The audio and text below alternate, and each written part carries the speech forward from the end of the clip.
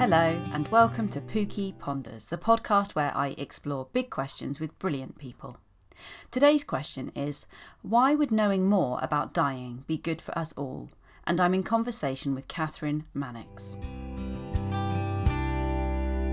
Hi, I'm Kathryn Mannix and I used to be a palliative care doctor for 30 years and I've retired early to try and do something useful about the public understanding of dying. And our episode question today is, why would knowing more about dying be good for us all? So do you want to jump in and make a start on that question, and we'll see where we go? Right, so I think we've forgotten what ordinary dying looks like. And I think we haven't forgotten because we've got lots of images in our minds that we get from popular culture, from TV, from cinema, from media stories. And so we're frightened of what we think dying will be like for people who we love and for ourselves, although we tend to think of it more about being other people because we're each individually immortal in our own minds a lot of the time. And because we're frightened, we're worried about talking to each other about it. So I've had a lifetime or a career lifetime of meeting families who wished we talked about this stuff while we could, and now it's too late and we can't. And what I'd really like to do is take everybody on a path that says, why don't we do it now because we can? And then if we want to do it a bit more because we discover it's not as terrible as we thought it was going to be when we talk about it, we can get it out and dust it down and do it again from time to time. And if you only ever do it once, at least everybody's aired their view. And what are the things that you think that we need to be talking about in those conversations? What are the things that do go unsaid that people wish they'd talked about when it comes to death? Well, I think the most important thing, as far as I'm concerned, is that people don't know what the physical process is. So they are frightened, they are afraid of having horrible symptoms, losing all of their dignity, terrifying the people that they love who will be with them at the time. And it's really interesting that people very close to dying are much more worried generally about the people who they love than they are worried about themselves. It's really interesting how that transformation happens to people as they're going through that process. So the first thing is that we're more frightened than we need to be. And if we all knew what to expect, we would be less frightened. The more I've seen it, the less frightened I am for me and my family. Now, I've had the privilege of seeing it a lot of times, like, somewhere between 10 and 15,000 people who the teams I've worked with have been looking after at the end of their lives. So I've been around the block a few times here. But as I've seen more and more, what I've realized is that there are very clear patterns. It's something we can talk about. It's something we can talk people through while it's happening, like midwives talk us through labor. And that if you know what to expect, then you can start to make realistic plans about where that could happen. Is it okay for that to happen in my house? Have we got the kind of facilities around us that will make it easy enough for me to be looked after once I've reached the stage where it's difficult to get out of bed anymore, for example? And also then, is it okay for children to visit? People really worry about what to say to children in the family, grandchildren, siblings. And so to be able to say to people, actually, this is what we're expecting to happen. This is the sequence of events. And then close to the time to be able to say, so those things we talked about, they've started to happen now. So when you go and visit Grandad, he'd be more sleepy than usual, or whatever it is. So I think that knowledge is power really for everything, isn't it? And death and dying isn't any different. And I find that a really powerful analogy. And in your amazing book, which I recommend to people all the time, with the end in mind, you make that analogy of death and birth both being really natural processes that we need to understand more about. And I haven't died yet, but I have given birth. And definitely I found that having a very good midwife who explained to me exactly what was going to happen made it all much more manageable, down to the point where actually I remember during the birthing process, just remembering her telling me every time that you felt that overwhelming kind of pain from a contraction, knowing that your baby was physically a tiny bit closer to being being born. And I wonder, can you explain a little bit about that, the process of dying, what actually does happen? Because again, I found from your book it was really reassuring understanding that, and there were lots of things I hadn't understood before, and it made such sense and it was so helpful. So maybe you could be kind enough just to explain it a little bit. Yeah, so let's talk about that. Why don't we talk about it as though I'm your midwife for it? Okay. So Yes. what you're going to find when you get towards the end of your life is that there will probably be an illness that you will have become familiar with by then. And the really important thing about the antenatal care, if you like, is that that illness is well managed and its symptoms are understood, and how to manage its symptoms are understood. So for some people that's a cancer, for some people that's an organ failure, like their heart is getting very weary, or the kidneys are not working so well, liver's shot to pieces, lung diseases, whatever it is. But the really interesting thing about the process of dying is it doesn't really matter what the illness is that brings us towards dying. The process at the very end is very similar from one person to another. So the first thing is that people are more tired. Now, we've all had the experience of being so sick that we felt really tired. So it's not unique to dying. If you've ever had really bad flu, and we don't mean man flu here, we mean like flu. The reason you know it's flu is you cannot get out of bed. Yeah, you don't even have to put the voice on when your phone works. The voice just happens because you feel so wretched. So what happens when we're really sick is that sleep kicks in to restore us, to replenish our energy batteries. And that's the same thing that happens towards the end of life, except the batteries are like those kind of leaky old mobile phone batteries now. It doesn't matter how long you leave it on the charger, the charge just drains out really quickly. So we sleep a lot, and then we're awake for a while. And if our illness isn't interfering with our mind or our brain, then when we're awake, we'll be us when we're awake. There'll be periods, though, of an experience again that we've all had, which is not being quite awake yet, but not being fully asleep. So that looks to people as though the person is a little bit muddled. And sometimes we need to just remind them where they are and what's going on and what day it is and who I am and those sorts of things. And then they can, oh yeah, okay. So we shouldn't be frightened about that. That's that same sleep-wake in-between place that a lot of us are familiar with. So as time goes by, people are asleep more and awake less and progressively more tired. They stick to one room. They're not really interested in food so much anymore. Eventually, it's just too much effort to get out of bed. Some people struggle to be in their clothes every day. That could be really important to some people. For other people, it's just the thing that uses up all their energy when they could be using their energy on other things. So it is important we remind people that they've got a choice. And towards the very end of somebody's life, something quite interesting happens. So it'll be a period of them being asleep, and maybe it's medicine time. Maybe there's a visitor they've been looking forward to see. And we go to wake them up, and we can't waken them. They're not just asleep, they're actually unconscious, they're in a coma. And towards the end of that period of being unconscious, they rouse enough to be only asleep, and then they rouse enough to be awake again. So what we now know is sometimes when they fall asleep, they dip into unconsciousness from which they'll come back. So that's a really important message. First, we don't notice ourselves becoming unconscious. They wake up, so they had a really lovely sleep. They've got no notion that something else has happened. But the other thing is that if you feel well enough to feel tired enough to need a snooze, you're also well enough to wake up at the other side of that snooze. So lapsing into unconsciousness at the end of life doesn't feel like going to sleep. Sleep is your friend. Sleep is really important for recharging your energy batteries, and it isn't something that we need to be fighting.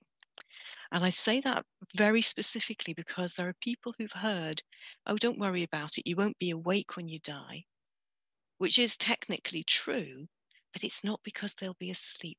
But now they're terrified to go to sleep in case they forget to breathe while they're asleep. So we've had a period of being more tired, sleeping more, being awake less, dipping into unconsciousness during some of the sleeps, and then eventually the person will just be unconscious all of the time.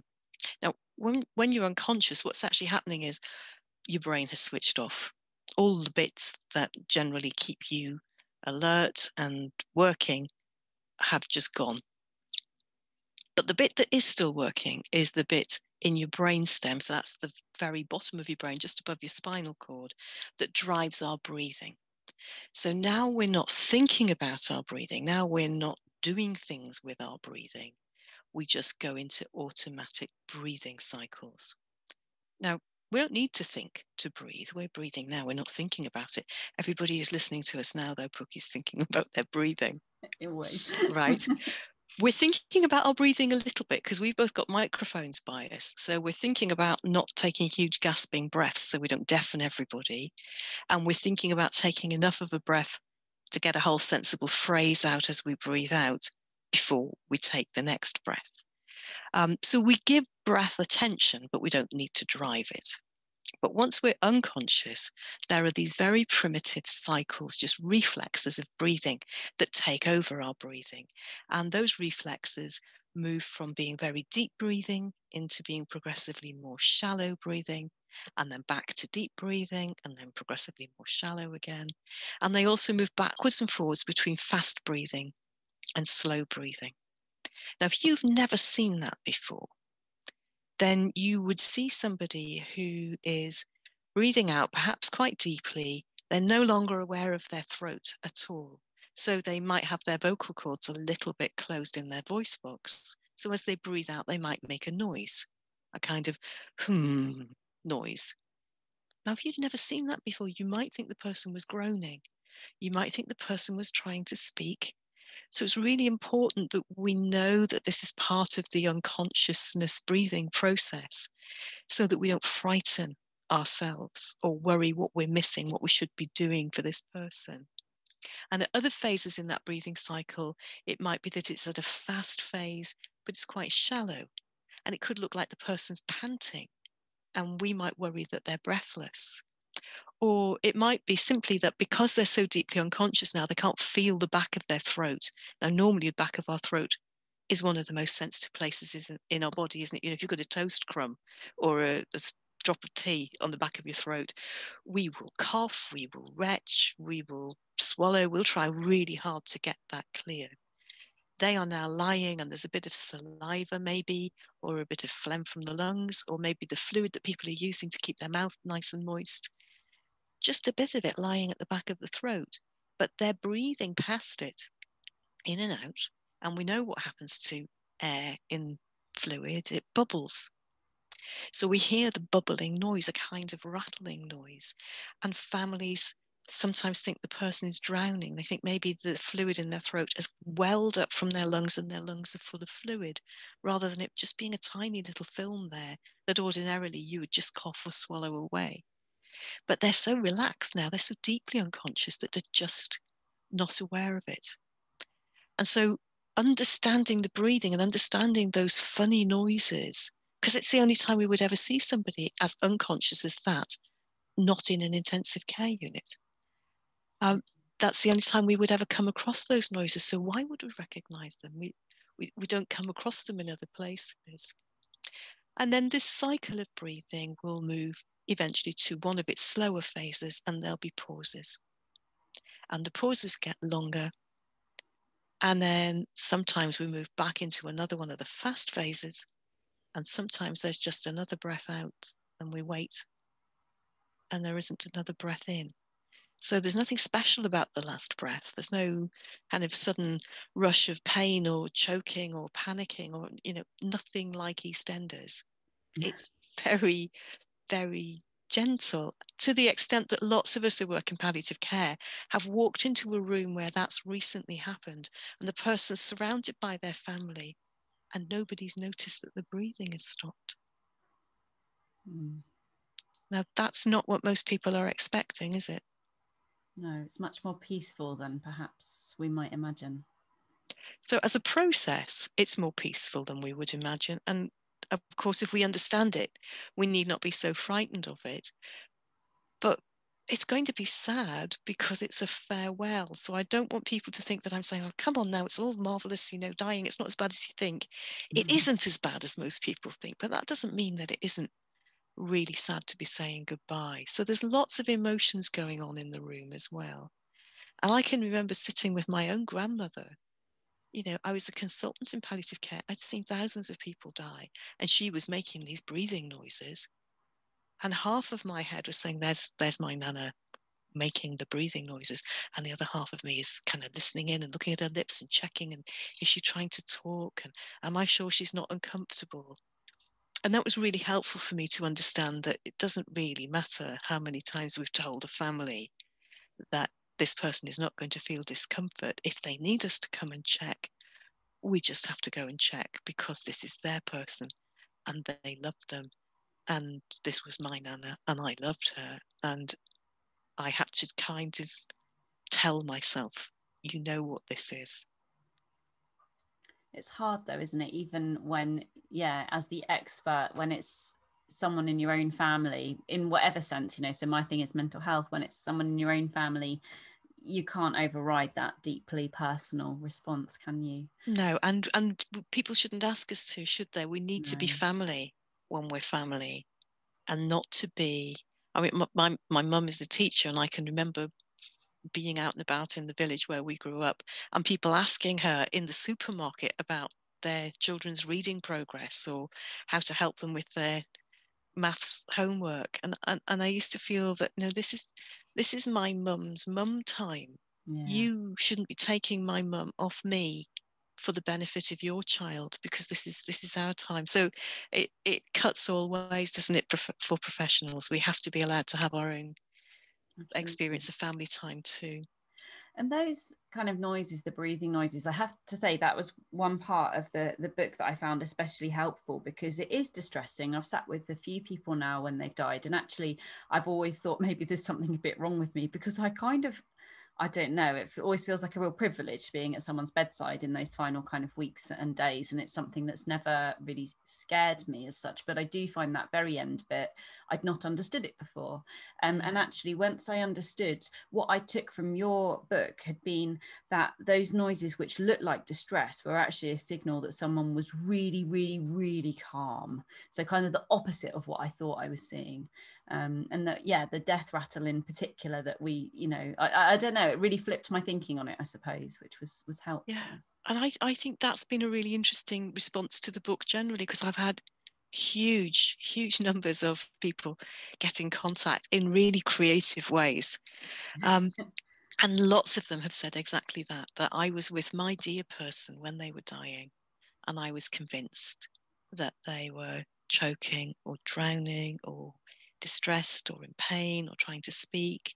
And one lady said, now I've read your description of it, I realised my mum had a 5-star Hilton death. And we know what she means, don't we?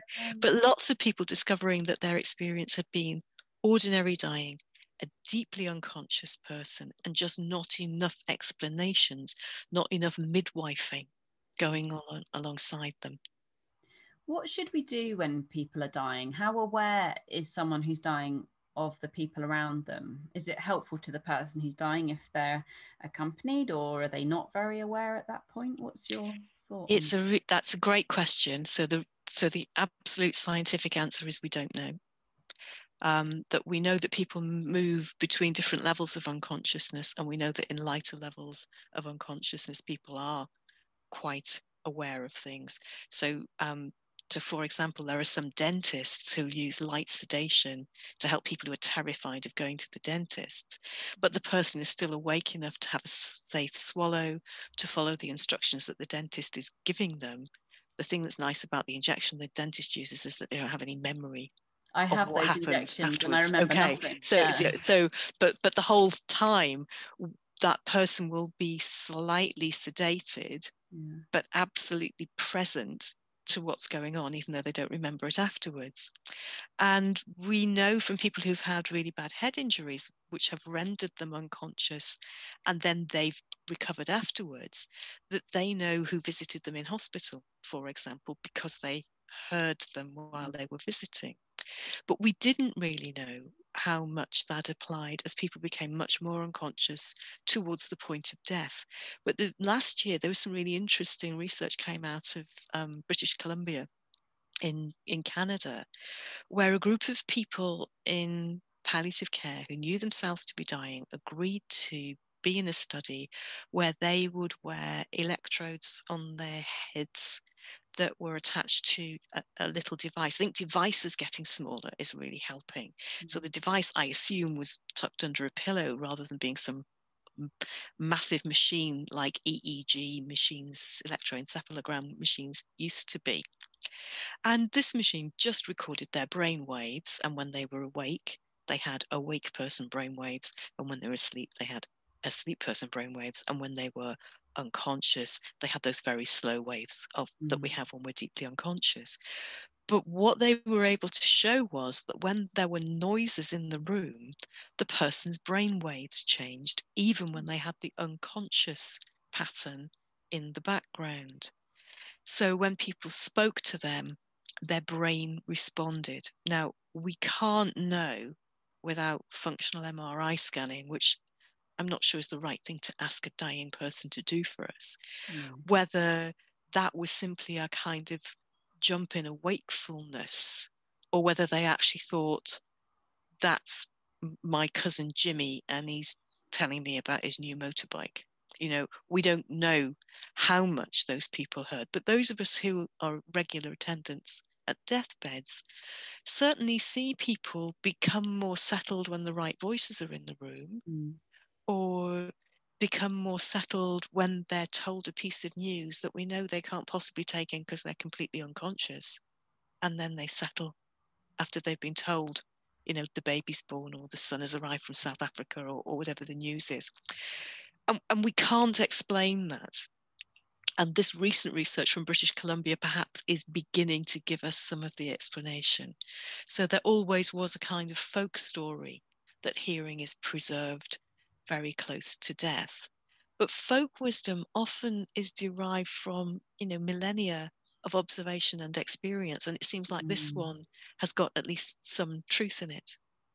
Absolutely. And I think it's a lovely thing to believe, actually, as if you're with someone when they're dying, it's nice to think that they might know that you're there for yourself, if not for I think that's really true. And so something that we try to encourage people to remember is, if people need communication aids, if they wear hearing aids, if they wear glasses, try to remember, at least when they're lying forwards, because it's uncomfortable to lie on a hearing aid, or it's uncomfortable to lie on the edge of your specs, isn't it?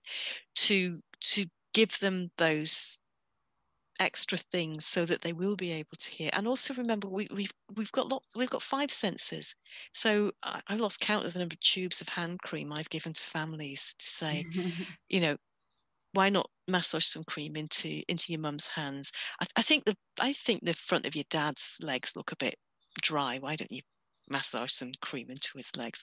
So we've got touch. I ask people to think about what's their favorite smell, what's their favorite taste. I've seen people deeply unconscious synchronize their breathing to music in the room. Wow. So there's more going on than we really know, and lots of really interesting grounds for research, I think. And I think it makes so much difference when someone's dying, when there is someone like yourself who is, totally unafraid of that process and helps those of us who are less familiar with it to try and allow a good death. I think, a good death is important, isn't it? I always remember when my grandfather was dying, he asked very, very near to the end of his life if he could have some whiskey, and he was in hospital. And it was one of the last conversations that we ever had. And I remember asking the consultant, would this be allowed? And she said, but of course it's allowed. At this stage, he can have whatever he wants, but only if it's a really good single malt. Yes.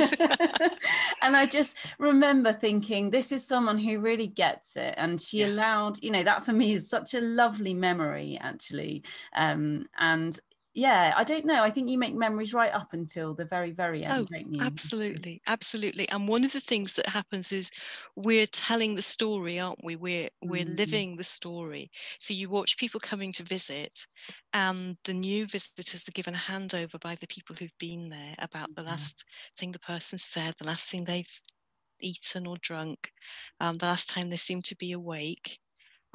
Then maybe the new visitors take over and the other visitors go home for a snooze. And then there's another handover, and gradually the story grows. Mm, And this is the narrative that we then use in our bereavement to make sense of that person's last part of living. mm, And that's the thing we've been deprived of course, over the last year when families have been separated at the end of life because of infection control concerns. And it's very, very hard for people who are grieving when there's nobody to tell them the story. Really tough. and what can a good death look like in these circumstances? What have you learned? I mean, it's presumably been a really challenging year in the palliative care world, because everything we ever knew has kind of gone out the window a little No, bit. it's been so hard for people. So I haven't been at the bedsides of dying people, of course, because I'd retired and I went back to work during last year. But my work was about staff support and helping people to develop the communication skills for those heartbreaking phone calls that they were having to make all of the time from the hospital, either to be breaking unwelcome news or to be brokering end of life conversations between people who were too weary to hold a telephone by their ear and their families who wanted to talk to them. And the thing that distressed the staff that I talked to more than being with so many people who were dying when they shouldn't have been was they were dying when they shouldn't have been and the right people weren't there. And the huge amount of compassion and sorrow, the same message over and over again from everybody who was supporting them, and everybody got involved in supporting them. Healthcare students from all the disciplines, people whose wards had closed because COVID was too much of a risk in the hospital, coming to work on the wards that had people with COVID. We had senior surgeons behaving as junior doctors in the intensive care unit because they couldn't be consultant intensivists, but they could take the blood specimens and they could help to turn people onto their tummies to help with their breathing. Receptionists taking food orders so that we could get refreshments in that the person liked. The kindness has been absolutely astonishing. One of the things that I think has been helpful for people is, for a long time now, intensive care units have realized that patients who've been in intensive care for a long time have fragmented memories of what happened to them because they've been doing this sleeping, waking, unconsciousness thing. And they've kind of taken snapshots of reality in between periods of either being too sick to be awake or being sedated so that they would tolerate having their breathing tube. And so when they wake up, they've got this kind of mad jigsaw of half memories that they can't quite assemble into the story of what happened to them. And Michael Rosen's new book describes this absolutely brilliantly, but he also describes the diaries that ICUs keep, where they're almost written as letters to the patient, say, this morning I did this for you. This morning I spoke to this person about you. This is the message they left for you. This is what happened to you this afternoon. And he's included parts of his ICU diary in his new book. But during COVID, a lot of places have taken those diaries from ICUs and they put them in the general wards as well, so that families have access to the story. So if the person has survived, they've got their story and they can make sense of it. But if the person hasn't survived, that story is recorded there. Now, there's a bit of a problem because it's part of the hospital record, which belongs to the patient and the hospital, but not the family. But it does mean that they can go in and somebody would be able to say to them, this is what happened day by day. When there's a pause in the action, it might be that we'll have time for people to copy those diaries and let families have them. I would like that to happen.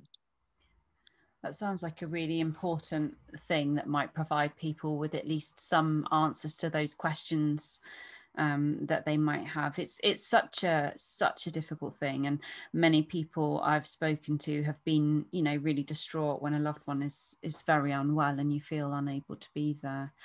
Are there things that you've learned about how we can support the living when someone is dying in you know, during these sort of COVID times? So those diaries sound like they're quite important. Are there other things? Because I think it's not just about the person who's dying, it's about the people. Yeah, you're absolutely right. So in the same way that dying people worry about the people who love them, Yeah. people in hospital are worrying about the people who love them. And so actually being able to, the hospitals where I work, they invested in tablets very quickly so that every single ward had a ward tablet that could be cleaned according to a proper protocol as it moved between patients, between beds, because not everybody has a smartphone. And so virtual visiting was able to happen. We were able to make sure that people had contact with their families. We had children singing nursery rhymes to their grandparents, and people being able to tell them what's happening at home. Of course, nobody had any news. That was the other thing, because we were in lockdown. So actually people were at home. There was no distraction. They were locked in their houses. They were allowed out for exercise or to go to the shops. So it was such a peculiar time to then be carrying that sorrow and concern at the same time. Really, really difficult. So supporting those people, one of the things that has happened is that the regular phone calls meant that particular staff got to know particular families. And in some places they did that very deliberately. So in Rachel Clark's new book, which is about the pandemic, Breathtaking, she describes a particular medical student who's the kind of go-between for this patient and the patient's family. And there's a continuity then of it being that person, hearing the messages, being able to put them in context, being able to go back and update the patient. You know, that thing we talked about yesterday, well, today's news is, and that's enabled, again, the bits of information to sit in a narrative. And I think having different people giving you information day by day, if they don't understand the story, they can't give it to you in the context of the story that it sits in. So I think that's been one of the really important things we could learn from that if we are ever in that situation again, having consistent messengers for particular families is a really useful thing to do. That sounds really important. I mean, so much in life seems to come down to really good sort of open and honest communication, doesn't it? When we talk more, we learn more, and we're more able to help each other. And I wonder, what are your thoughts about how, you know, when and how we should be talking to children and families about death and dying? Because one of the things that you said from the beginning of this conversation was how you're trying to make people think differently about death and dying. And I wonder, how soon is too soon to start talking about those things? When should we have these conversations? What should they look like? I don't think there is a too soon, to be honest. There's such a wonderful array of children's books to help us grown-ups to find a way to talk to children who are just curious, aren't they? It hasn't got all the layers for children. So one of the things I think that's really important is that we talk about dying, and we look for opportunities to talk about dying from before it feels awkward. So that's really while they're still learning words. And, you know, every time we go out for a walk, there'll be a dead leaf, a dead flower, a dead beetle. And, you know, I can remember being out with a friend and our tinies, and me saying, because, you know, that's the way I roll, oh, look, there's a dead beetle. And her going, oh, you're not going to pick it up, are you? Oh, no, we're not going to do, we're going to do curiosity. We're not going to put our layer of additional adult complexity onto this. This is a dead beetle. How many legs has it got? What color is the other side of it? Has it got feelers? I don't even know the names of the anatomy of bits of beetle. But what's really interesting about this beetle is it isn't doing anything. You know, there it is. It's completely still. So no, it isn't just asleep. It's much more interesting than being just asleep. It's dead. Mm. Okay, what's dead?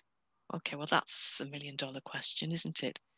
But it stopped being alive now. It's finished being alive now. It will never be alive again. And so what's happening to the dead leaves? So we find a leaf skeleton. So it's gradually disappearing. And actually what's happening is it's gradually turning back into soil. So all the little bits of this leaf that aren't there have gone back into the soil.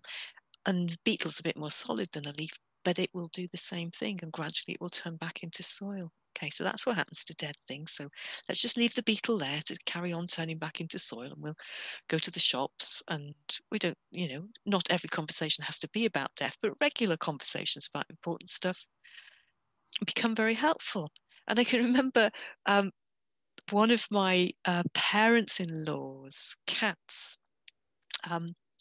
my then probably 2-year-old, 3-year-old son saying, "Is Minnie going to die soon?" Now, what makes you ask that? He says, "Well, because all of her bones are sticking out. She's turning back into a skellington, isn't she? Skellington." And actually, he was right. Minnie was a very old cat, and all her bones were sticking out. And yeah, she wasn't long for this world. And clearly, it was her 9th life because she died at the end of it. But he, you know, he was drawing his conclusions from what he'd seen about other things, and that he knew that after we die, we turn back into soil, and the last bit that's left is a skeleton. So he'd kind of put 2 and 2 together, and he'd actually got 4 by the wrong route. But is the cat going to die soon? Yes. And, you know, subsequently to be able to say, do people look like skeletons before they die as well, Mummy? Well, some people do look a bit like skeletons before they die, but a lot of us don't. Why do you think we get less good at that as we get older? Because that's been my experience too. And when I'm teaching school staff mainly, but other people too, about how to support grieving children, one of the key bits of advice I seem to find myself giving is, well, just kind of step back and give them space and allow the process to happen. Because actually, particularly little children or children with special needs, generally they're pretty good at grieving as long as we don't interrupt it and we, you know, provide space for the curiosity. But as adults, we're not necessarily so good at that, are we? It's interesting, isn't it? It's part of buttoned down emotions generally, I think, isn't it? That somehow thoughts equals good, emotions equals definitely not in public. And we're the same with a lot of our strong emotions, our strong joys and excitements, as much as our sorrows and our anxieties, aren't we? We try to keep everything very even, and there's kind of public face, and there are things that it's okay to demonstrate, and then other things where it looks like you've lost your self-control, which of course sometimes we have, and that losing our self-control is seen as a bad.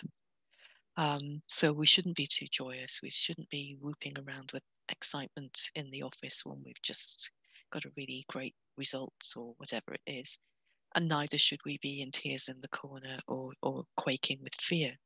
But actually, that's the human condition. And why can't we just be human with each other? So I think we've got all sorts of taboo beliefs about the expression of strong emotion. And then we police each other to make sure that I don't say something to you that triggers you into experiencing a strong emotion, because that's bad for you to feel an emotion so strong. And it's bad of me to have done that to you. And it's all nonsense, isn't it? It's all complete nonsense.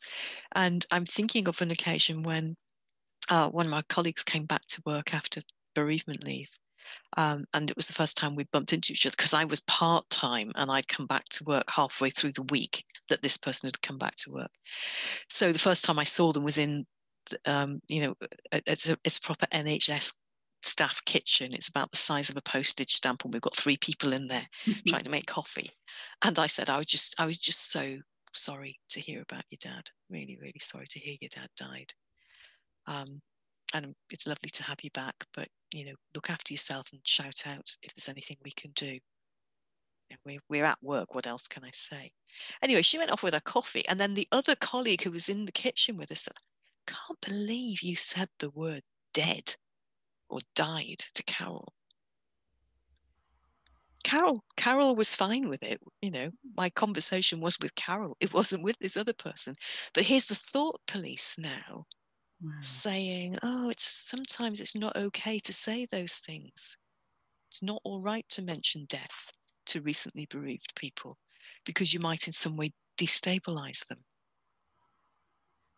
And actually, if we can say, I'm really sorry to hear that your person died, and if you want to talk about them, when we get a chance, I'd love to hear about them.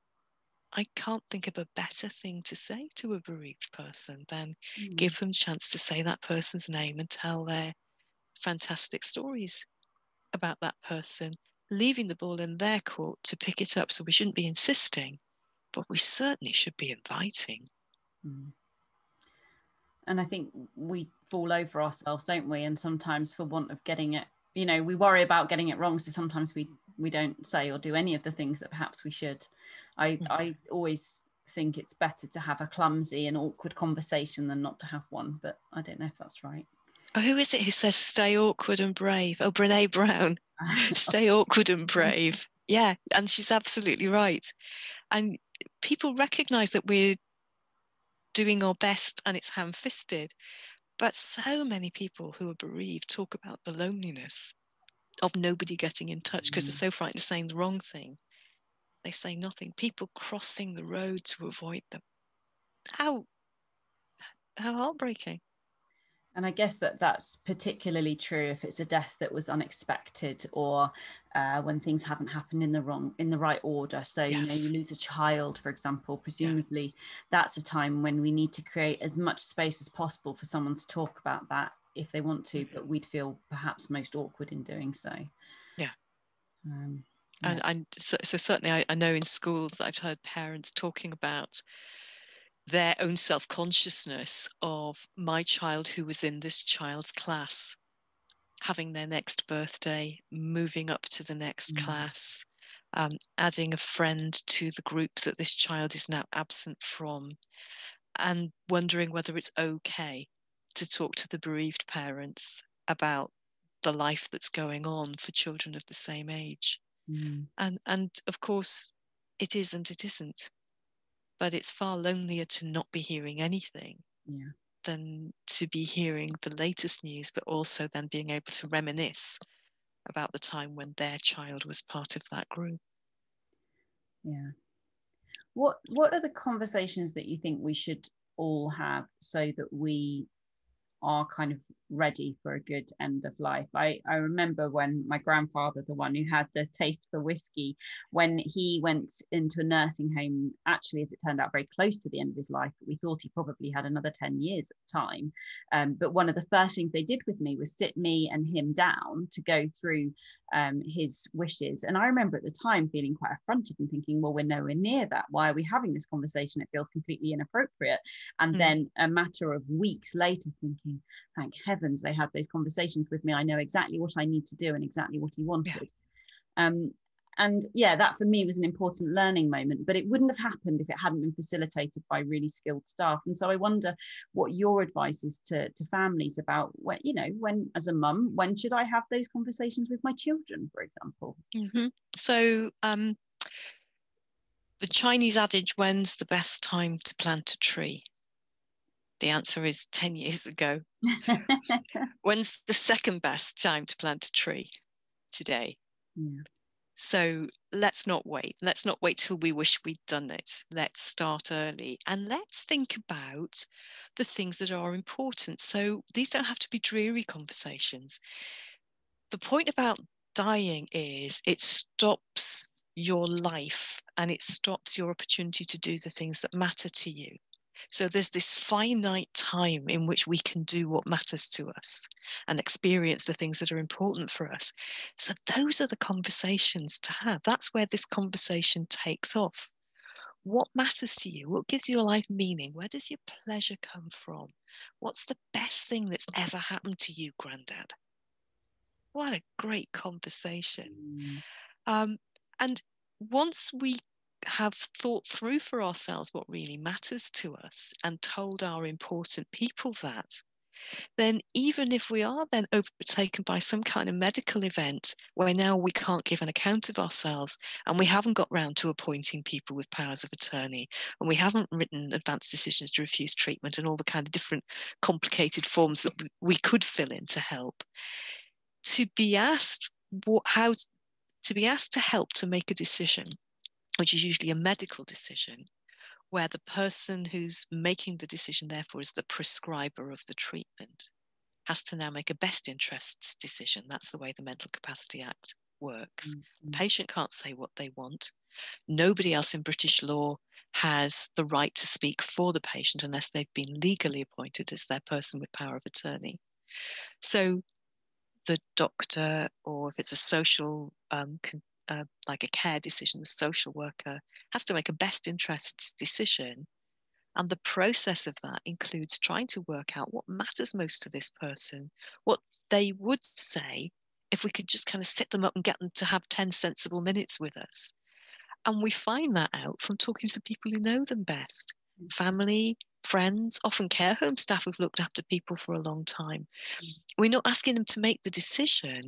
We're asking them to be the representatives of the opinion of the person about whom we're trying to make the decision. So what matters most to your granddad? Well, what matters to him is the football, a single malt, being able to see trees and sky and hear birds. Okay, right. So the decision is, are we going to send him to hospital on the off chance that some very complicated treatment might make him better? Or are we going to keep him here where we think he won't get better, but he's allowed to have his family around him and we can open the door and he can see a tree and there are birds singing? Medically, I can offer him all these treatments, but actually, ethically, I think what we're deciding here is if he could sit up and tell us, he would want to be here with you, with that tree, and not in the hospital, in a place that's confusing and muddling for him now because it's harder and harder than it used to be for him to understand the world, and then have treatment that is unlikely to be particularly beneficial for him, but for sure will stop the things that matter most from happening to him, because the things that matter most are you, the tree, the single malt, and the football results. So we can have those conversations, can't we, of what matters most. And they're joyful conversations, and we should start them early. We should do them as rites of passage. So maybe you have a really important what matters most conversation when you move from first school to high school, when you get your first job, or when you go into further education, when you buy a house, or when you set up a partnership with another human being, when you get a job, when you change jobs, every birthday with a 0 in it. I don't know, you can make up the rules, but it's something that we need to keep doing and keep doing and keep doing, because what matters most to us is a journey, isn't it? Changes. You know, children didn't matter to me till I had children. Nothing will ever matter more to me now than those people who I didn't even know when I was having a what matters to me conversation when I was 30. So yeah, it's an ongoing conversation about what matters. And the thing that we hear people saying around deathbeds, they're the same things as well. They're saying the things that really matter. Thank you. Often it's, I'm sorry. I wish I'd done X, Y, and Z better. And also that thing that, you know, that time we fell out, I don't want you to worry about that anymore. Or sometimes, you know, that time we fell out, and I still think you're rotten about it, because that happens too. But largely it's about reconciliation, it's about making peace, it's about restoring relationships, and I love you over and over again. That's what people say to each other. Even people who never used the L word before find ways of telling people that they love them when it really matters at the end of their life. But what a pity to only be whispering that into the ear of an unconscious person where you're not quite sure whether they can hear it. Yeah. When you could tell them today. And if they really like it, you could tell them again some other time as well, as often as you like between now and when they're not here anymore. So I think those are the conversations to have, and they're positive, loving, lovely conversations.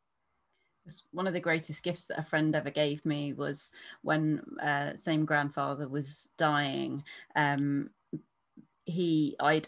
had the power of attorney and had agreed for him to be on the palliative care pathway, but he was still kind of, you know, somewhat there and in and out. And I remember just at that point, it felt so awful to sign, to agree, yes, he's dying, basically, and having to make that decision. And I went to my car and I called my best friend and I cried down the phone to him. And I told him all these things. And he just went, "What are you doing sitting in the car telling me this? Go and tell him." And I did. And he was so right. Just said everything you want to say. He's still listening. He's still there some of the time. Yes, of course. And it was, I don't know. I just needed someone to take me in hand and tell me that. And I think we need that sometimes, don't we? We need those people to. When we are in an emotionally fraught place, it's really hard for us to think straight, isn't it? Yeah. It's really discombobulating. And to have somebody who's a step back to be able to say, tomorrow you'll wish that you had done this. Yeah. And sometimes that's a really great test of how to behave. In a day, in a week, in a month, in a year. What will I wish I had done? What will I wish I had said? Do it. What's next for you? Your book that I love so much, and particularly, I think for anyone listening to this, the audio version is just incredible. And I've recommended it hugely. And I know that you made some video content that goes with it that's been watched literally millions of times. So you've definitely had a huge impact with that. What's next? I know you're working on the next one. I don't know how much you're able to say about that. No, so it's okay because it's nearly ready to go. And in fact, terrifyingly, I noticed that actually there's a write-up about it and the cover on Waterstone's website. So clearly the cat is no longer in the bag. So it's a book about tender conversations, about that conversation that we've all got inside us that we know we need to have, but we're just a little bit anxious about starting it, or what words to use, or how you're going to respond to me if I try to have that conversation with you. So it's from my experience in medicine and in cognitive therapy, but also just, from being a human. So it's not all end of life related, although it's lots of stories, like with the end in mind. And it's called Listen, because actually that is the key, really, to that tender conversation. We think that we need to give somebody a really good talking to, but actually what we really need is to give somebody a really good listening to. And this is a book about how can you find a way to trigger the things that that person needs to be able to tell us. How do we find the questions? How do we find the words that allow that communication to open up? Wow. I can't wait to read it. Like, I really can't wait to read it. I'm very excited about it. I'm sure you'll, it'd be exciting to see how it kind of lands in the world as well. And I hope it will have, if it has a fraction of the impact that with the end in mind had, then it will be an incredible thing. What thought would you like to end with, Kathryn? I would love people who are listening to us to think of 3 really important things that they'd like to tell to somebody very particular, that they feel maybe a little bit awkward about saying, the things that they will wish they had said if tomorrow they get the really difficult news that that person isn't going to ever be able to talk or listen to them again. And I'd like them to use maybe this month to find a way to tell them, write it down, send a text, draw a picture, actually have a face-to-face conversation if we're allowed to do that by then. Just don't keep it in you. It's all born out of trying to understand each other, trying to build bridges between each other. Go and stand on your bridge.